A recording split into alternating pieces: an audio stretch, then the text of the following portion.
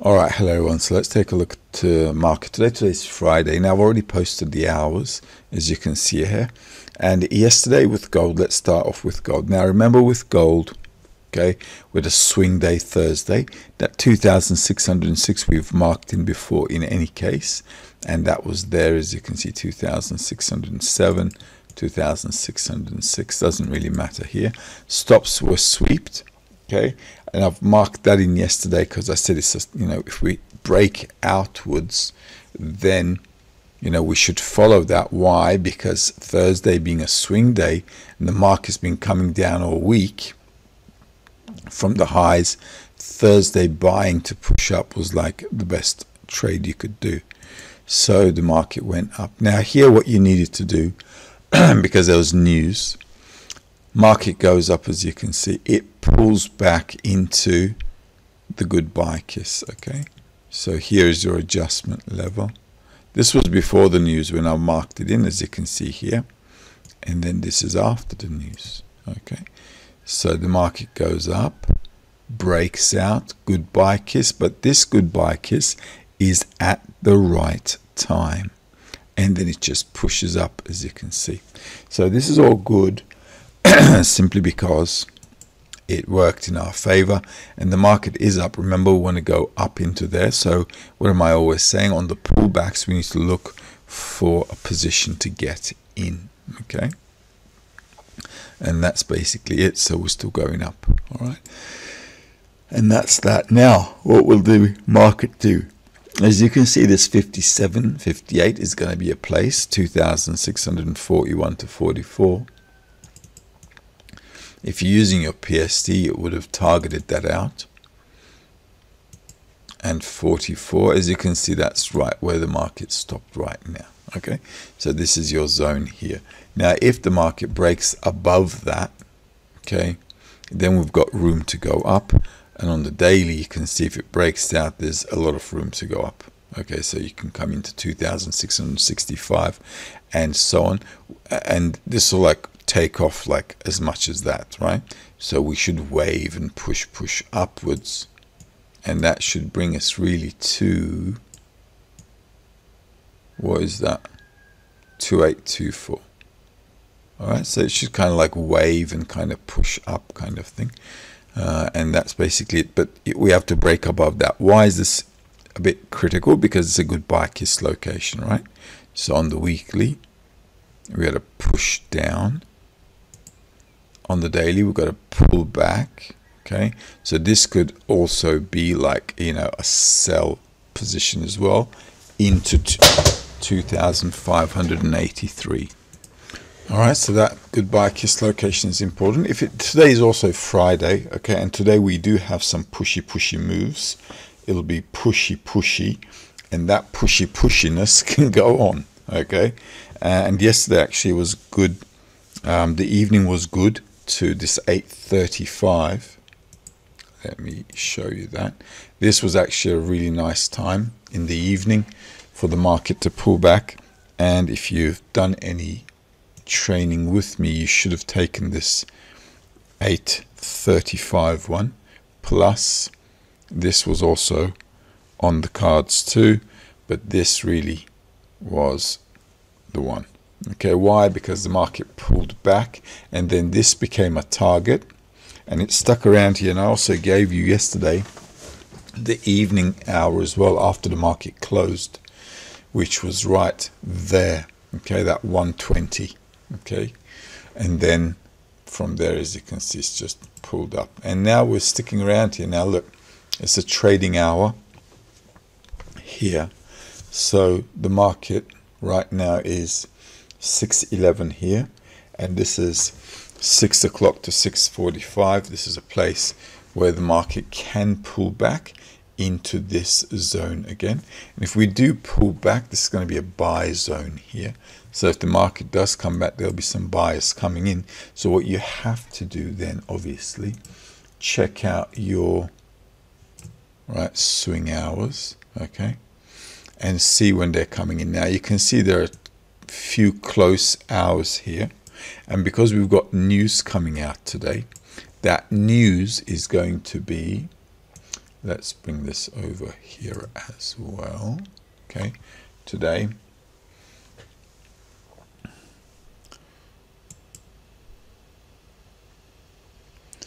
coming out at 3:30, right? And what do I have here? I've got 3:55. So once the news comes out, we're going to go to a place where the market is either 3:55. We're either going to keep pushing, okay, or it's going to pull back to push up. All right. So that 3:55 and 5:15 can be locations where the market can give you an opportunity on a pullback to get in, or it could be a breakout and a pullback to get in. All right. So there'll be, like, good times to look out for. And this 2 o'clock, 1:30 to 2 o'clock, 1:30, 1:55 might be a good setup time. Okay. So if the market does pull back, might be like a good setup where the market will hang around until the news and then push in a direction. Okay, so utilizing those hours are all good. We've got a nice breakout expanding, as you can see, from the sideways zone. But if you were a buyer yesterday, Thursday, breakout, just follow it through, pull back to go up. All right, that's the beauty about swing days. Let's take a look at the euro dollar. With the euro dollar, remember we had this zone yesterday, so no dramas there. And all you got to do, guys, follow again your swing days, right? Remember on Monday, I've already posted that. I said Thursday can be a big day. Okay, so we had the dip down and up, and now we've got Friday. Okay, so if we take a look at that, we've got Friday. See the Thursday here, big drop down and a pull up. And this is it. And this was a zone we said we would get into. Okay. So now we've got room to go. Now, when we go up, okay, yesterday I also said this is a bit of a sandwich zone. Now, if the market pulls back, okay, because we've got news coming out, it's 0892. Why 0892? It's the goodbye kiss there. Okay. The first resistance of the day is 30, which is 0941. So if I put 0941, this is the resistance of the day, okay? 0892 is right here, okay? And this is a place you can look to go long. It's Friday. The market didn't get up there, but at the end of the day, if you also check out your swing hours, whatever, for yesterday, did we have anything here? No. What was that? 3:45 yesterday. No, we had 3 o'clock. So nothing there, as you can see. So that was the news.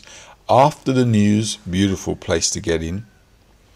Right on the hour and then pushing up. We still have room to come down a little bit more. Okay, so this is why the market can dip down. So that 45, you must keep it on your cards. So 92 to 73 is there. All right, so the market can still dip down, so be mindful about that. If we're going to depend on the news, but on the daily here, if the market starts to break above that, your first target is going to be that 33, and a sell order in the market can come in at 0955 as well. So it's a little tricky, but it's a swing day. So if at the swing hours we're down, might not be a bad idea to buy. Oh, come on. 0955 is there. All right. And if it breaks above that as well, we've got room to go up. So, look, a bit of a pullback to go up is I think the way to go. Also, there's a slight gap here, all right, as you can see. So, swing day, if it's low, going up is okay. If we start to go up, and next week we should go above that level. So I'm going to get rid of this. Well, I'll keep it here. Okay, why? Because that is a level there. But it should go above that level if it starts to pick up. All right, so then we can look for a get back in and push up next week, but we still might have room to come down, which I don't mind following down as well, but not today. Obviously it's a swing day today, so you know, I'd rather be a buyer today on any pullback. Okay, so SP 500, with the SP 500 as well, guys, if you take a look, okay, what do we say? We said Monday or Tuesday, okay, for SP 500 and Nasdaq, and Dow Jones Monday too. Now we've got Friday, okay, and then as you can see, this is Friday, that's your Monday, that's your Tuesday, sell off, buy, and now we're on a Friday, which is a swing day. So this should kind of like take us somewhere, and we've got a breakout. So that's all good, okay, and that's all good. So all we have to do now is, once again as well, on a pullback we can go up. Okay, yesterday I also did say this should come back down, and I said there's a gap here and there's a PST level. That's your good buy kiss here as well. Now we've got a sideways market. If the market dips down as well, stop sweeps, that's your, where's your manipulation bar here on a 15-minute chart? It's this one here. Okay, it's that one there. All right, so this zone, if we dip down again, okay, buying may not be such a bad idea after all. Okay, and that's basically it. Right on the blue line there, if you're using your PST indicator on the price, and on the weekly as well, as you can see, got that breakout. Okay, so it's all good. Pushing back up. With this as well, remember you can mirror that as well. So approximately there. All right, so this has got room to go up as well. So all you have to do is pull back buy, make it to the target, close the positions, and then see how we go from there based on swing days. All right, so this should all work the same for all the indices, but you can see is if you're following, you know, like if you're on top of it with the hours and price, you know, it's all good. Nothing really to worry about. This is US 30. Now with the US 30, this is yesterday, right? Yes, so that's yesterday, Thursday. Yesterday I said we might have more room to come down here, but it didn't do that. Okay. Remember with this one we had Wednesday for a swing day, and what a Wednesday that was. Boom. All right, just like really nice and clean Wednesday going up. From there, Tuesday, Monday, Tuesday with the indices, and we had, remember, Wednesday for Dow Jones. Wednesday, okay, and then it just went haywire. Okay, it was just nice going up. So now we're on the breakout zone as well. So yesterday, being Thursday, market comes back 9:45, and yesterday, which is the 10th. Okay, if you get your hours in there, you'll see we had 9:55 there, right? It's 9:55. We also had 8:25:35. Okay, but that's 9:30 going on to 9:45. So 9:55 is actually there. All right. Market comes back, fills in the gap. You see. All right. This is why I always say mind the gap. Okay, it fills the gap at the right hour. 8:30 on the other hand is, as you can see here, okay, that's your 8:30, 8:20, 8:30 is there. So this zone is still a buy zone, because at the end of the day you can see they're bought from here. Okay, so this is like a buy zone. It pulls back again into there and then goes up. Okay, so impulse wave, market pulling back. So we've got a zigzag formation. Any pullback once again is good to push up as well, because we've got a breakout. Okay, on the weekly too, if you take a look, we're at 69, and the highest the market did is 69.72. So we're still like on the PST, but this looks like it's got pushing power. And remember, on the weekly we did this as well, so it should kind of like be going upwards. Let's take a look at NASDAQ. Same kind of thing. Nothing dramatic, because with NASDAQ as well, we're not going to move in any other direction. Also, we had for this one, remember Monday, Tuesday. That's your Monday. That's your Tuesday pushing up. Okay. Wednesday with Dow Jones. Thursday, we're in this zone. I said this is not a good place to buy because it's a sell zone. So I would be careful here. Once you start making targets on the PST, you really got to, be cautious about it. If you still want to buy, because there are targets up there like, 60, what's that? 68, 70, 73. You can see it's 20,396. 20,300 is already done. 396. You got 20,486 with the 70. And so on. So you still, there's still a bit of room to push up. So if you're interested in trading in that kind of situation where you're at the highs and you still want to go up into the last targets possible that it might make, then your best bet is to always buy the lower end. All right. So we had this yesterday. We must have had this yesterday for me to put a sign in there. So as you can see, market kind of like pulled back into something. Yeah, maybe there or maybe there, and then that's it. So yeah, or the breakout. Okay, maybe that was not a PST, but this is the breakout zone. So I must have said if it pulls back into the breakout, goodbye kiss. You can buy. Once again, look, this is, see where the market is. This is 445. We didn't have a 445, as you can see, right? 120, 220. So 120, 220 is up here somewhere. That's 220, 120. Not the best place to get into a trade. Why? Because it's already up. It's already up. And if you see there's a place to come back down to, then buying here is obviously not the best deal, especially before New York opens. So then you've got 830 is there, and then you got 955, wasn't it? That's your 955 there. Okay, so that's also not the best place to get in.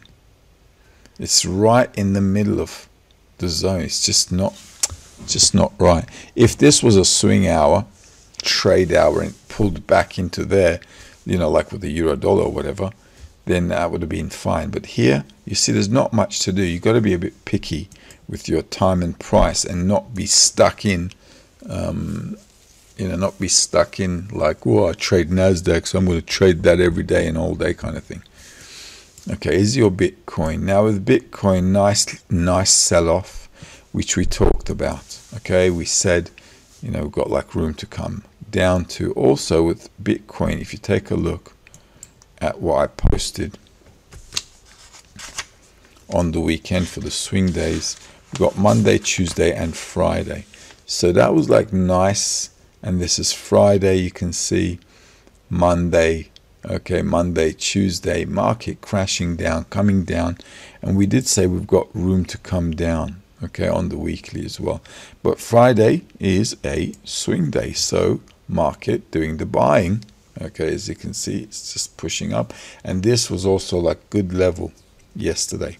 Now that Friday swing day can retest the low and make a lower low, because we're right in a good buy kiss zone here at 69.24 as per price. And there's a bit of a gap here to the low of that, which is 61.823. So if you want to be 61.823, it's just going to be there. All right, so somewhere around there. Okay, so this is still doable. Market can push up and sell off again, take out stops, fill in the gap. Okay, so mind the gap here, and there's a bit of a gap there, so it might just sweep and push. So the market can still push down to make a lower low on a Friday and then pick up on the weekend. It's still doable. Okay, so the market can still push down and do it. This is the manipulation bar which they came to dip their fingers into, which is fine. On the weekly though, we still got to be sharp because we've got 44 on the radar, 55,883, which is too far down. As you can see, it's like all the way down here. But still, if the market is gonna buy, we need to like come back, retest, do something. Okay, so wait for that retracement, don't just dive in. And if it keeps pushing up, you know, don't jump into it because you're going to be in too late. So be smart. It's a swing day, you want to buy, fine, do it on a pullback when it's cheap at a trading hour which matches a technical price. That is all. Have a good weekend.